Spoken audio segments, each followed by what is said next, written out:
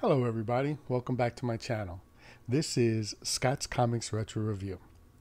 And this channel is dedicated to people who want to get into comics but they're not sure exactly where to begin. I'm going to be recommending some good stuff. Or they are reading comics and they just haven't read what I'm currently reviewing.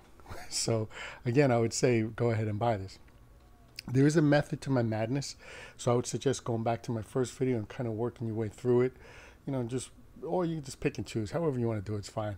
But right now I'm currently doing my fourth favorite superhero, which is Superman. And I don't think I'm going to be doing a lot of Superman videos after this, because to me, John Byrne's run on Superman was the best run on Superman. He came in after Crisis, and Crisis on Infinite Earths is another video I'm going to do down the road, but it kind of wiped out a lot of Superman's past. And I've been going through all of his trades. He had been on the book about 2 years, 2.5 years, and these are the different stories that he's done in that time. And right now we're up to this particular trade. I wanted to go through this real quick, and the first story in here has to do with Checkmate. Checkmate. What happened was that Superman, John Byrne was writing and drawing 2 books a month. He was doing 2 books a month, and the Action Comics book was a team-up book. And in this one, he teams him up with Checkmate, who I don't think anyone had really heard of Checkmate before, but the series was being launched and was created by Byrne and his friend called Paul Kupperberg. The Checkmate was created by Paul Kupperberg and John Byrne. And I'm kind of noticing, like, at this point, he'd been on the book, on both of those books, and started writing The Adventures of Superman, and he'd been doing it for like 2.5 years at this point. 2 years, over 2 years and 2.5 years. And I started noticing he was doing things, like in this particular one, he kind of did the layouts, and he left the inking and the filling in of the regular stuff on Ty Templeton to fill in. Now, Ty Templeton is a good artist in his own right, but he wasn't... John Byrne wasn't doing the full pencils, is the point I wanted to get to. I actually didn't follow Checkmate into his own book, but Superman, the Superman book was very well done. I don't want to reveal too much, as usual, on what happens inside the story. Now, when we come to this Superman, Superman was the second book John Byrne was doing, and it was written and drawn by John Byrne. In this case, it's inked by the great Carl Kessel, and it's kind of a funny cover. You have the prankster come in here, and he's got to kick me hard sign on the back of Superman's cape. It was one of those things that the prankster's a villain that was created in the Silver Age, and Superman was bringing some of those old villains back. Not all of them, but some of them. He was bringing them back slowly but surely, and kind of updating him for current times. And the prankster's one of those villains you can't really do a whole lot with, because he's just really a prankster. Now we're over here to Adventures of Superman, and as you can see, it says by Byrne, Ordway, and Beatty. And Beatty was the inker, Ordway was the penciler, and I mean, just look at how gorgeous Ordway's art is, and teaming up with Beatty's inks. Now it says here that they co-plotted the story, and John Byrne's the writer, and Jerry Ordway's the inker. Now my understanding of what happened is John Byrne would, Jerry Ordway would write the plot and send it into John, and John would just make any changes to help the flow of the continuity, so that between the 3 books it wouldn't mess up, like you wouldn't have mistakes made between the 3 books. They would just continually flow well. That was my understanding of it. And then once Jerry Ordway did the pencils, then John Byrne went ahead and he put the words in everyone's mouths. And that's what a scripter does. And again, I don't want to reveal too much. Now we're into Action Comics, and again, I was telling you that I could kind of see where John was kind of, I guess, kind of getting tired a little bit. He always wrote and drew, all of the stories in his 2 books, and here he's got Ross Andrew doing the penciling, and Keith Williams was doing the background inks. See, John Byrne did the story and he did the figure inks. So, in other words, Jerry Ordway would draw this. I'm sorry, Ross Andru would draw this, and John Byrne would ink this. And then, like the walls in the back here, Ross Andru would draw, and Keith Williams would ink. So he kind of did the background stuff, and all the figures were inked by John Byrne. Now, I want to talk a bit about Ross Andru, really briefly. He's somebody I'm going to do more on down the road. His Spider-Man is a large part of my childhood, and for some reason a lot of people don't include him as a great Spider-Man artist. They kind of underrate him, and I'm going to do more Spider-Mans, and this will and one of them I'll be touching on Ross Andru's artwork. But anyway, he was also at DC for a really long time, and his work is associated with the Metal Men. So I'm sure that's one of the reasons why Mr. Byrne brought him in. He wanted to work with this guy, with Ross Andru. But also at the same time, he's doing less pencils. Anyway, now we're back to here, where we have this is by John Byrne, and it's a Superman book. And in this case, he's pretty much doing everything, which is very interesting. So he kind of like took a little break there, and then he came back and he started working even more. You know, he's doing all the inks and everything. And he's bringing back the Silver Banshee, who I had mentioned previously was an underused character. Haven't seen too much of her since, occasionally, but it's been decades since this book was made. So I'm thinking she should have been in there more.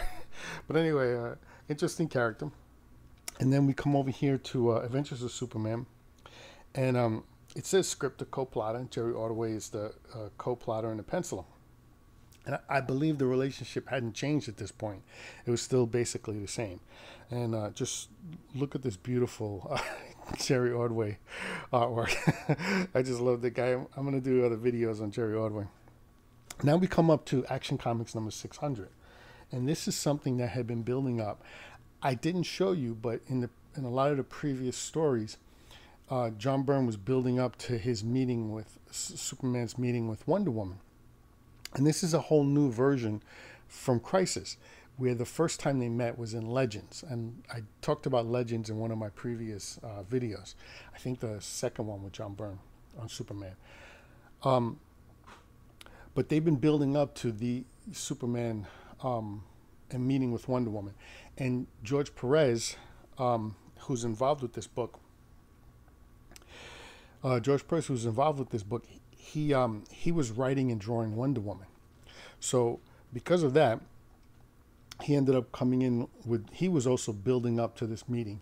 And then they finally had a meet. And it begins with a kiss. It's very interesting. And the way they did it is John Byrne basically wrote the story. And I'm sure George had some input on the plot. I'm not sure why he wasn't given co-plotting credit.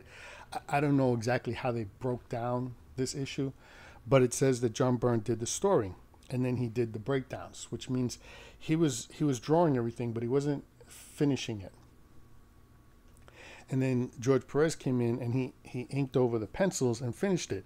So when I look at this, I actually see both John Byrne and George Perez in it. It kind of looks like something George Perez would draw, but also something that John Byrne would draw. So to me, it was a great combination of the two. These two are high on my list.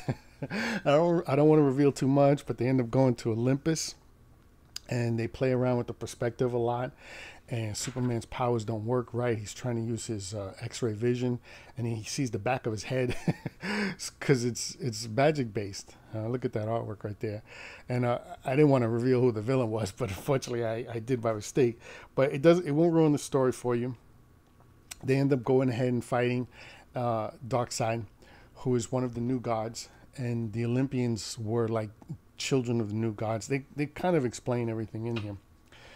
Superman flying, and he lands. He flies into a wall. Anyway, the rest of the issue was also written by John Byrne, but he brought in a lot of special guest stars. He's got Kurt Schaffenberger drawing the Lois Lane portion of the story. And Kurt Schaffenberger drew Lois Lane for many years in her book during the Silver Age called Lois Lane, Superman's girlfriend, Lois Lane. So it was fitting that they brought her in to do this, the 60th anniversary. Was it the 60th anniversary? I just had it and I forgot. I apologize. His 50th anniversary. He's been, at this point, he's been published for 50 years. Anyway, then there's I guess you can call it a Lex Luthor story. You can also call it a Captain Maggie Sawyer story because they're both in it, with art by Dick Giordano. I don't think I'm going to do a video specifically on Dick Giordano, but his name's going to pop up a lot. He was one of the greats, and he mostly did inks, which is why I probably won't. I haven't really thought about doing a video only on inkers, but I figured if I was doing a review on the book, I could talk about the inker while I'm doing a review. In either case, he did the pencils and inks here.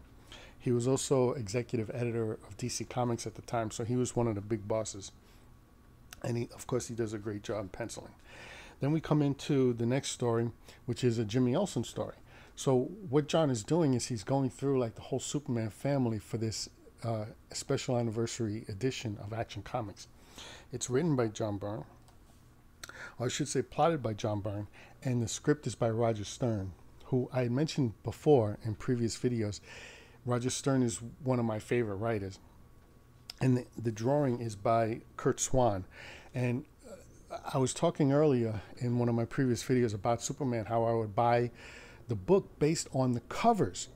And all of the interior work, not all of the cover work, but all the interior work was done by Kurt Swan. He is one of the greats in the industry, and many people know him as the Superman artist. Anyway, then we move into the next one, which is a Superman and Man-Bat story, and it's drawn by Mike Mignola. And this is some of the earliest work I've seen by Mike. I'm not sure where else I've seen him before this. Maybe I have, maybe I haven't. But my understanding was too that this is where the friendship between Mike and John had grown. And eventually, a couple of years into the 90s, they with a bunch of other superstars, I mentioned one called Art Adams from earlier, they all get together and form an imprint company line inside Dark Horse called Legend. And Mike Mignola, what he's famous for is that in that imprint line, he created a character called Hellboy. And some of you may have seen the previous movies. There's a new movie coming out, but Hellboy is a character that Mike Mignola created.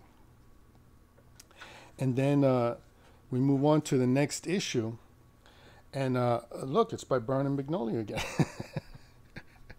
So in this case, Byrne is not drawing the book. He just did the story. So it tells you he's like backing off a little bit. Like he'll back off and let somebody else do.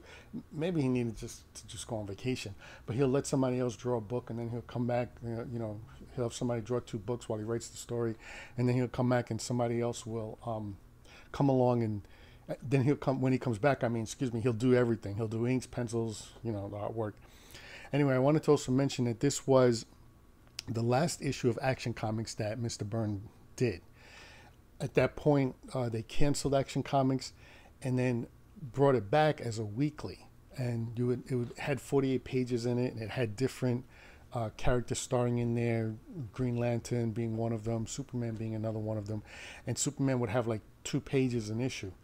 Needless to say, I never bought any of those issues. I just kind of dropped it because, to me, Superman, Action Comics is Superman.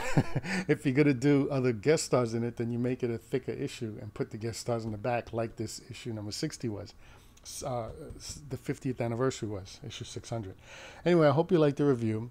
This is Scott's Comics Retro Review, and I hope you have a great day. Thank you for watching. Take care. Bye.